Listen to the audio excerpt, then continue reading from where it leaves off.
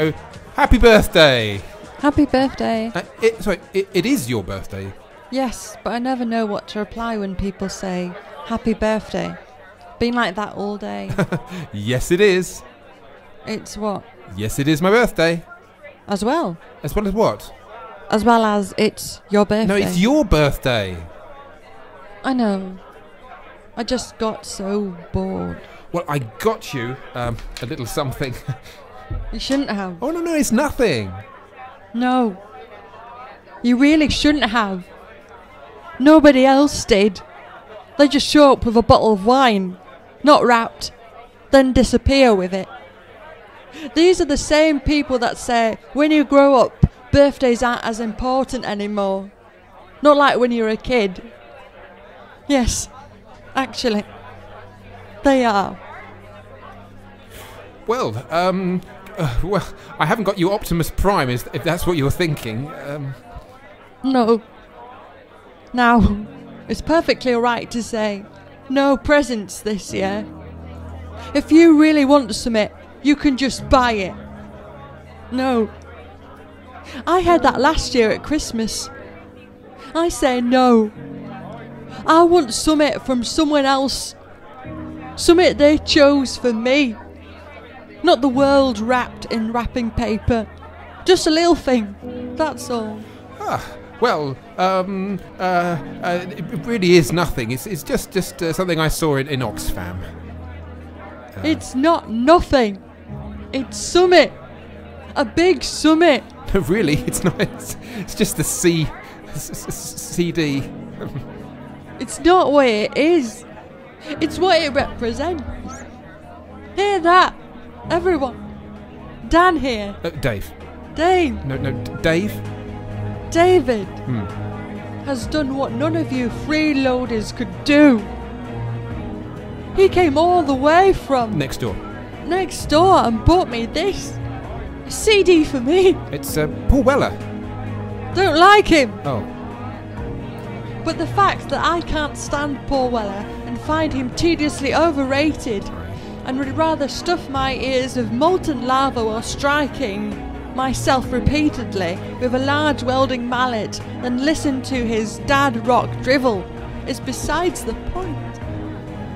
This brave Dave, this man, this free thinker, this God brought it upon himself to challenge your lazy pathetic let's just take a bottle and don't bother with this card attitude. I don't have a card.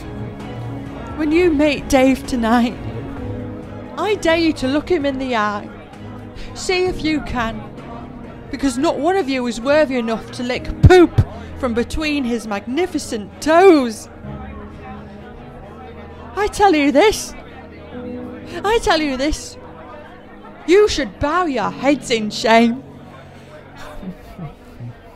So, Mingle, get a beer, crisps. I don't know if you know anyone. Thanks for the prezi. No problem. Did you get a receipt? Wandsworth Radio. You were doing some impressions. Yeah, I like to do impressions. They're a bit addictive. Yeah, are they predictive or addictive? I know, because I can do a few. I Bruce Forsyth, the marvellous dear. It's quite old-fashioned, and I'm doing it now. And marvellous. Now, we've got some contestant tonight who thinks that she can do an impression of various people. Now, I believe you do an impersonation that get ladies from Flight of the Conchords and the Gravity Falls. The famous actress, I know who she is. Nobody else does. Can you do for her now? Yeah. That means can you do the impression, love? It's surprisingly similar how I sound like Kristen Schaal from Bob's Burgers, because I was like Louise, so it's really quite fantastic. That is just amazing. She's my bae. That is so cool. That's not. So I know it doesn't really much. count as news, but the news is we finally have a decent impression on this program. News. It's celebrity news. So a celebrity can be impersonated. I want to say hello. She's not alone. I mean, we're not doing news. There's a news jingle. We should be doing news. The news is that Sue Pollard, apparently from 1981 to 88, high fame. Apparently, there's a tape of her auditioning for The Godfather, and I think we've just got that here. Hang on, yeah. I'll put it on. Yeah, there you go. Thanks. Okay. Please, Mr. Godfather, I want to be part of your drug cartel. I want to be a yellow coat. I want to make you an offer you can't refuse. Well, there you go. That was an exclusive for Wandsworth Radio. We are... Oh, blimey, there's a jingle. Who put that jingle here? Who left the jingle here? I think it was our special guest star, Julie Walters. Basically, we wheeled her in because she was a bit cross because she wasn't in the new Harry Potter movie because she plays the mum in the Harry Potter movies, the Weasley mum, but she's not in the new one, the Fantastical Creatures and Where to Find Them, or the Lack of Ethnicity, Where to Find It. It's not a very good... Julie, hello, Mrs. Walters. Hello, how are you? Oh, I'm fine, thank you. Get your hands off my knee, thank you. And the other one. So, Julie, are you a little bit miffed that you're not in? Because I don't think of you as being old. You could be in a prequel, couldn't you? I see it like this. Yes. In the previous Harry Potter films, I did play Mrs. Weasley. That's right. Yeah. And I was originally going to play Harry Potter's mother, but they told me, no, Julie, no. Well, she dies, doesn't she? You would only be... Of course she dies, but... Yeah. When, was that a spoiler? No. They said to me, Julie... We haven't picked you because you're not a good enough actress. I was taken back as well. I was taken back. Where were you taken back to? Probably the 1970s. Actually, I've got a fascinating story about when with Alan Bennett. And Alan... And he was trying to think... You know that film with... Dame Maggie Smith, and there's so many, you know. Yeah, she's in more films than you are. You realise that? I know. It's not. It should be in more. It's annoying. Yes, I know. Yes. It's because she's a good actress. It could be that. That could be it. Yeah. And basically, Alan, lovely Alan, was thinking up ideas for that film where he does in a van. Like The Lady in the Van. Lady in the Van. Yes. Yes. And I can't quite remember the issue he had, but I can't remember. Oh well, could you drive a van?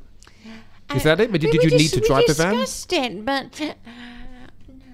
No. Oh, okay. Well, I was going to say, I mean, if there could be any role that you would like, I mean, we've got cheese and pickle, we've got ham, and but any acting role that you'd like to have been in? I mean, did you ever play Lady Macbeth or Ophelia or that lady in Abigail's Party? Did you those sort of strong roles? Anything you really want to get your teeth into? My favourite role. Yes. If I had to play that role. Mind the table. Yes. Firstly, I didn't know that they had a catering van. No one told Julie. No one tells Julie anything. They don't. No. And my top role to play before we go, the top role I'd love to have. Yes.